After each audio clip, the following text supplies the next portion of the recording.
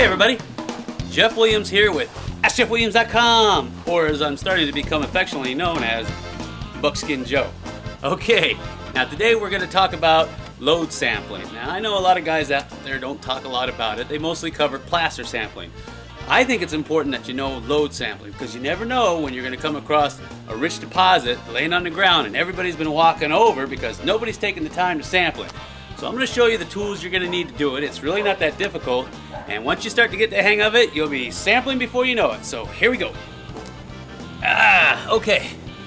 First thing you're going to need is that you're going to need a bucket. Something to stick all your pieces of sampled rock that you're finding, whether it's nice juicy white quartz, or you got some nice limonite, or even some plumbo jarosite. Yeah! You're going to need a bucket because you need to store all your samples in there.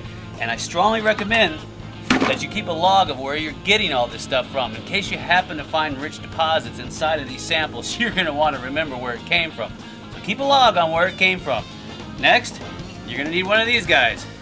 The mortar and pestle. I recommend getting the large one. The reason being is I've tried the small one and it just simply isn't big enough to handle the type of samples I like to do. So get the larger of the two. You can find them anywhere. I got this one from Keen Engineering. They make some really good ones, and they're heavy duty. Next, you're going to need a classifying screen.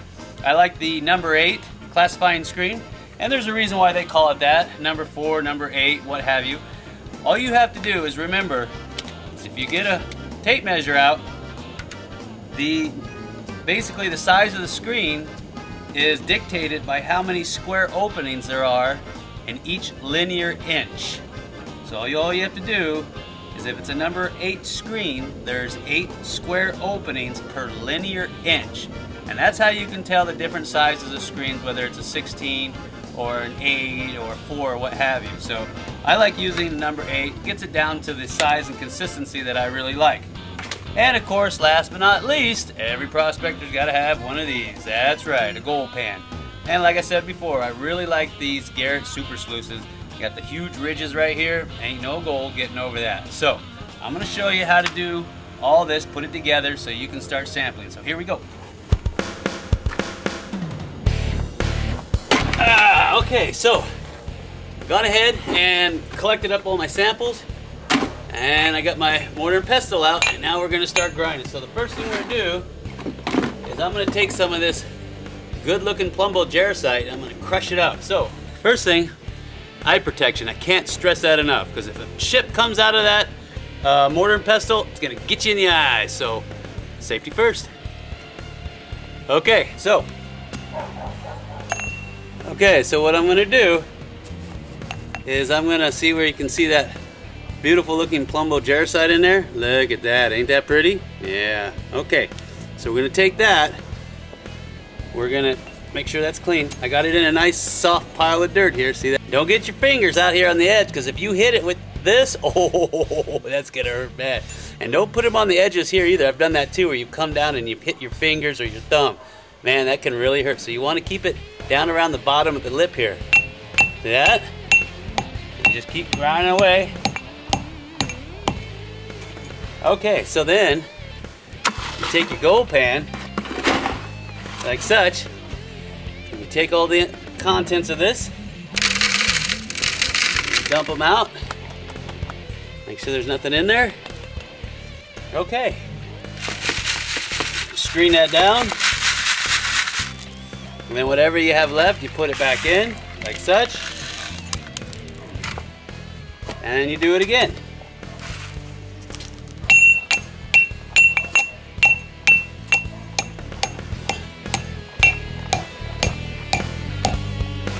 Okay.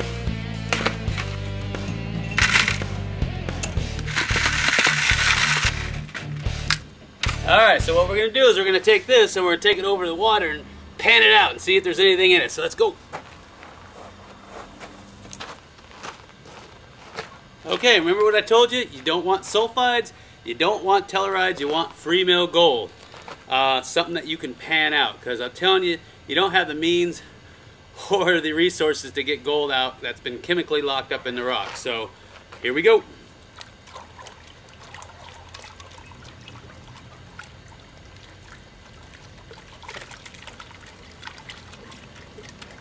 want to stratify that really well.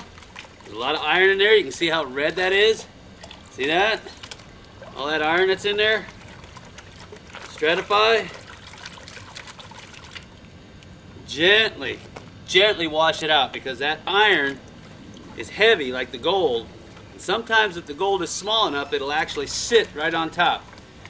And if I haven't mentioned it before, make sure you put a little jet dry in here or dishwasher soap, because if the gold is fine, which it usually is when it's locked up in this rock, it might just want to float right out of your pan.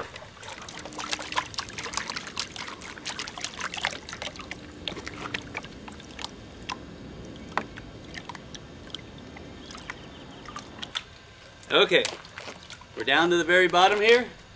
I got the sun behind me, and I'm going to tap it a few times, and I'm going to swirl to see if I got anything. So let's, come here, take a look at this. Right there, see it? I don't know if you can see that right there.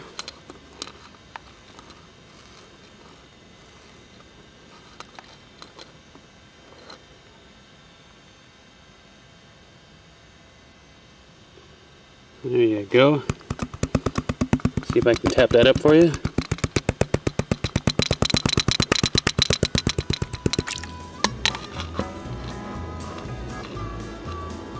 I don't know if you can see that. See some really tiny pieces right up and through there. See that? There's a nice chunk right there. I like that. Okay. Well, there you go.